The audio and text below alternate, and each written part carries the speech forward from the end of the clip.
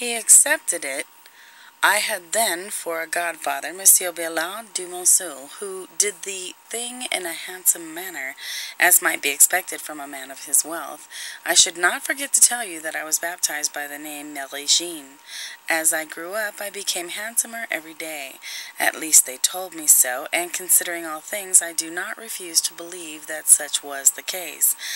It is to my face alone, and I know it, that I am indebted for my elevation, and now that my beauty is daily becoming less and less, it is not without regret that I remember what I have been.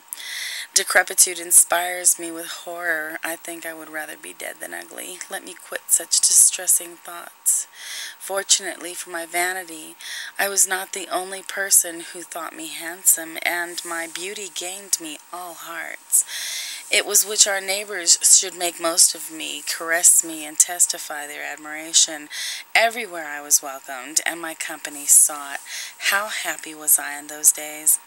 At the time I was 15, my father earned enough for our subsistence, and no more. My godmother was dead. As to my godfather, he seemed to have forgotten his pretty little goddaughter. They wrote to him, but he returned no answer.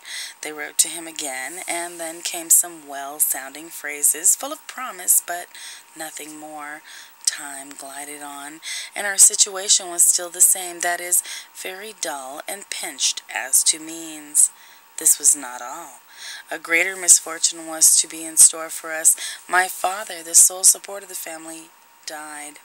To the bitter regret of his loss was added the chagrin of the frightful situation in which we were left.